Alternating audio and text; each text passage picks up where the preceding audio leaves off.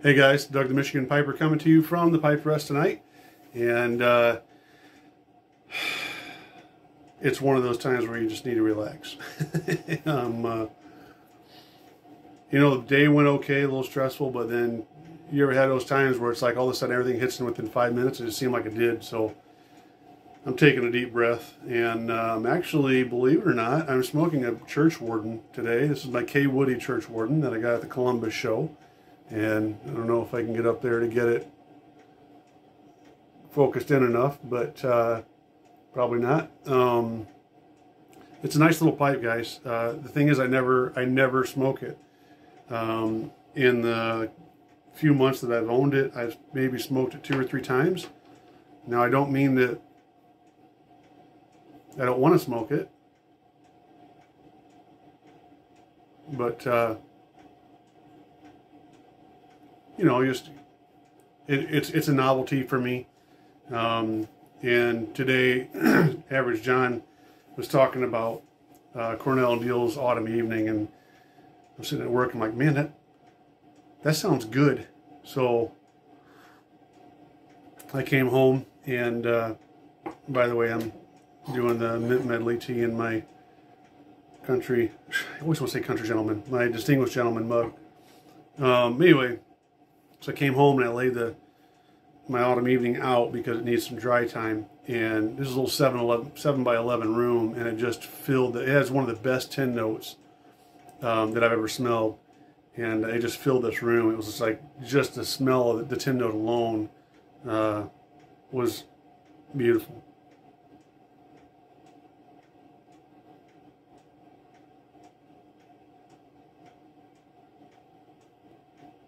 Anyway, the reason I was doing this video is because I had some thoughts.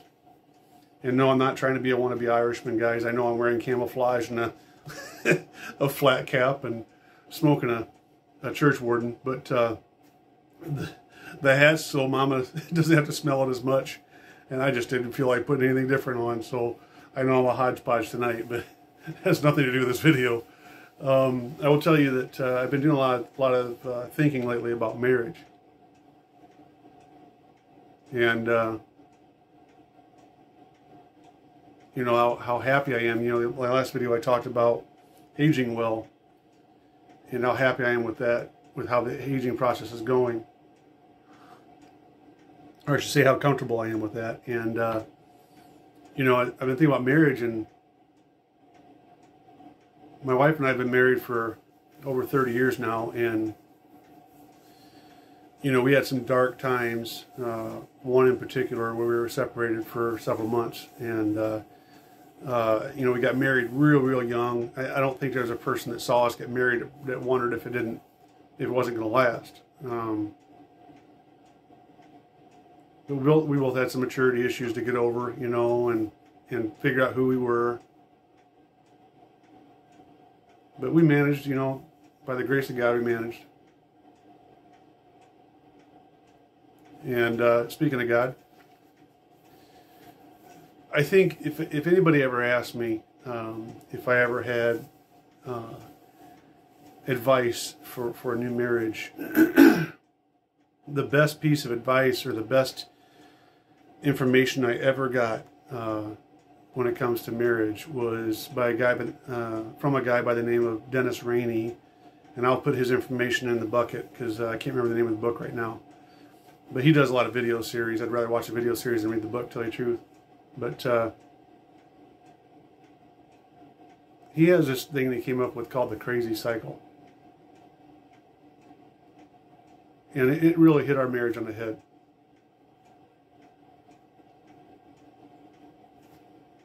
And you got to back up a little bit to be able to explain the crazy cycle. If you go to Ephesians, and again, I'll put the verse down in the bucket. I believe it's chapter 5. Paul tells husbands to love their wives, and wives to respect their husbands. And Rainey talks about how it's not an accident that Paul didn't say husbands love your wives and wives love your husbands, or wives respect your husbands and husbands respect your wives. And he goes on to talk about how men, as men in general, we're built to respect one another. You know, we go into a room of men and you can almost feel it. You know, certain guys get more respect than other guys, or even if you're not trying to, and I'm not saying we all go in a room, it's like, how can I respect that guy? But you guys, you know, most of you, if not all of you, know what I'm talking about. Conversely, if you get a woman, a group full of women, in general, they much more show love and express love than they do respect. So what we're being told in that scripture is that, you know, work on the thing that you're not strongest on. Men, you're strong on respect. So I'm not going to tell you to respect your wife. I'm going to tell you to love your wife. And women, you're strong on love. I'm not going to tell you to love your husband. You're not going to do that. And what I'm telling you is you need to respect your husband. And so with that as kind of the foundation of Rainey's book, or of that section of his book, he goes on to talk about the crazy cycle, which is the lack of that instruction, or the lack of following that instruction. And what I mean by that is, take for instance, my wife says something to me that I take as disrespectful, whether it is or not.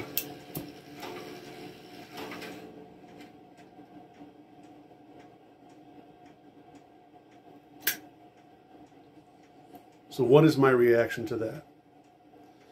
Well, whether it's on purpose or inadvertently, I'm going to treat her less lovingly if I fall, you know, on my own understanding and my own actions.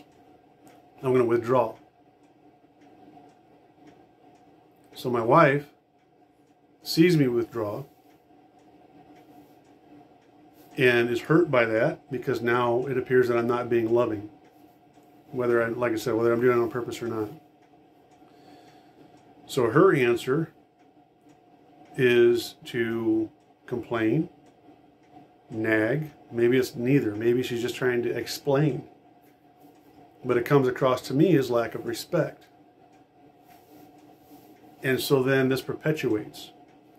The more stuff she does that I view as disrespectful, then the more knee-jerk stuff that I'm going to do in reaction to her that she takes as unloving. And in the end, you're on this cycle. She does something unloving, disrespectful, so I do something unloving. So then she does something respectful, and it goes on and on and on. Before you know it, you're riding this thing like a unicycle from hell. I mean, just on down the road.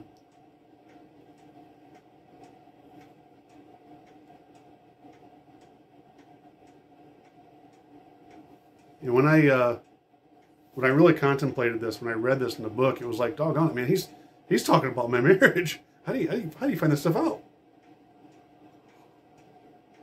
And there are certain things like that you find out a lot of times. It's like, holy crap, man, this guy's like, must be living in my closet or something.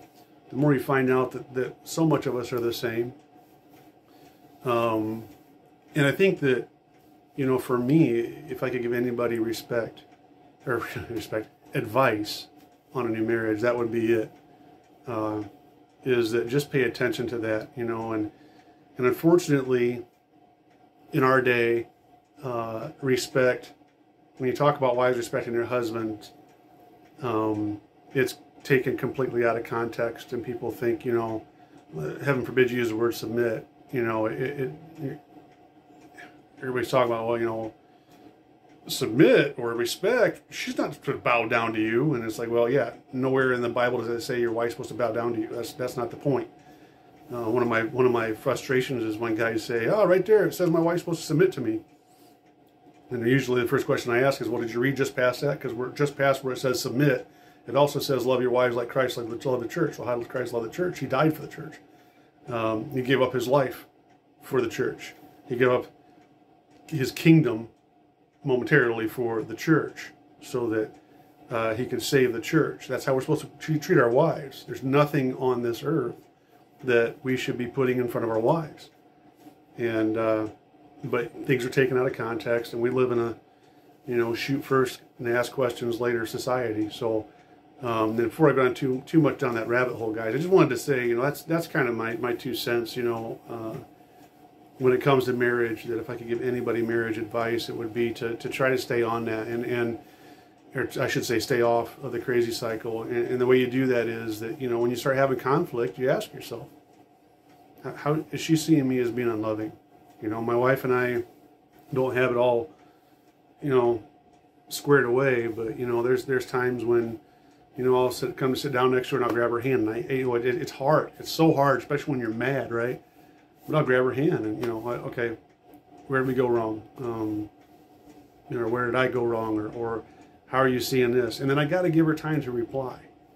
And by giving her time to reply, that's me being loving. I'm hearing her. I'm letting her express herself.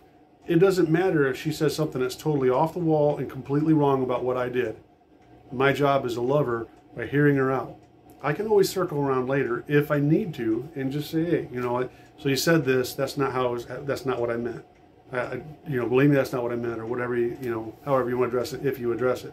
And that's not always to be addressed. So, guys, that's it. That's my views on, or one of my many views on marriage, but what I think is one of the most important thing is to understand that crazy cycle, and to be able to know when you're on it and how to get off of it. So, guys, I am going to savor this autumn evening and just contemplate that myself. So I hope you all are doing well. Until next time, you take care.